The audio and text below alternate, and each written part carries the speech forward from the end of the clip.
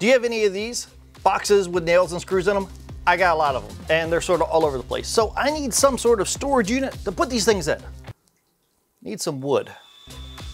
Well, I guess I don't have to use wood. MDF or plywood would work, but you know, it seems like I have an abundance of white oak around because of some logs I chainsaw milled, so I'm just gonna roll with that. All right, I've got my boards here. Now they are cut to width, but not linked just yet. Now, I wanted to have a couple different shelving units for this with 3 sections each.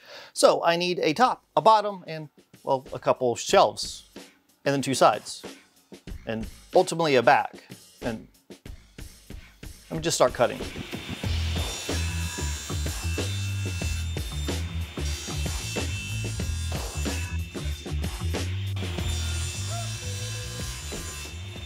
I'm gonna go simple with my joiner here. I'm just gonna cut some channels across the sides for all my pieces to fit into. So I have a dado stack in my saw, so I should be able to cut each one with just 1 pass each. It's also nice that I only need a few cuts, a rabbet along the bottom and then 3 dados across the width.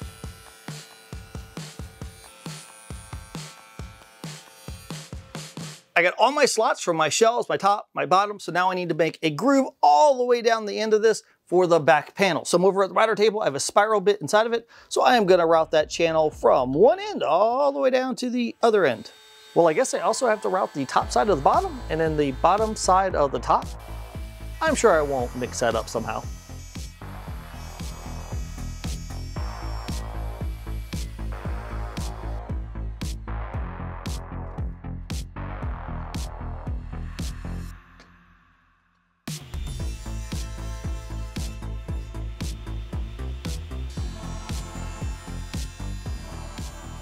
I got the back panel in place and I cut some shelves to make sure that they are flush with the front edge of this.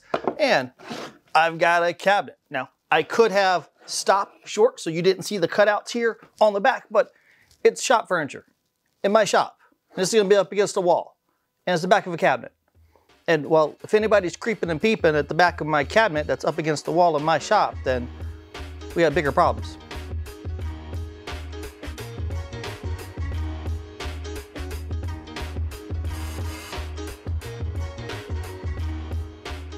The cabinets are together. Now I did have that space on the back. That's so I could put a French cleat, hang these on the wall if I want to. But I thought it'd be kind of cool to have these interlocking. So I could put them next to each other, but I could also snap them together. Now to do that, I found this. It's a mount for hanging a dartboard on a wall. And I think there could be several uses for something like this in the shop. So I'm gonna take one part of it, mount it onto the top of each cabinet. The other part goes on the bottom. And then I also need 2 legs for each one. I just gotta make sure that the top of the cabinet is flush with the bracket. And I can go over to the table saw and trim that to size. The legs are gonna be a little bit thicker than the circular part of the bracket. That way, whenever I set this down on a table or a countertop, the bracket's not actually touching the surface.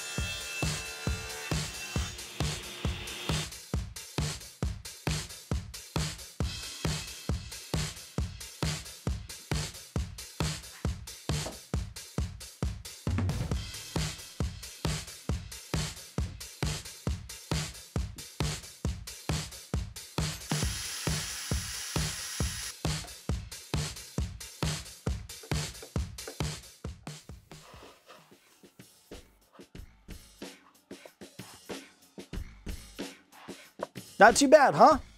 I like it.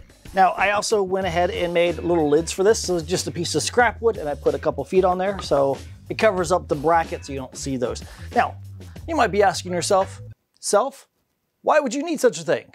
Well, because sometimes it's fun just to make cool stuff. That's pretty much it.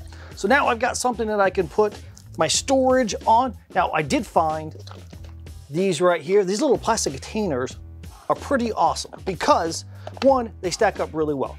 2, they hold a box of all of those screws and nails and that kind of stuff. So 1 box fits inside of them. 3, lockable lid. And, well, they fit in there too. That looks a little bit nicer. There are some alternatives to using the brackets that I used. You could use dovetails or just some T-track or just skip the brackets altogether with and roll with what you got. I have to say that I finally got something to keep those boxes organized. I can stack these things together, hang them on a wall, or keep them separate and just put them back on a counter. Hope you enjoyed this video, and to meet again, get in your shop and build something awesome.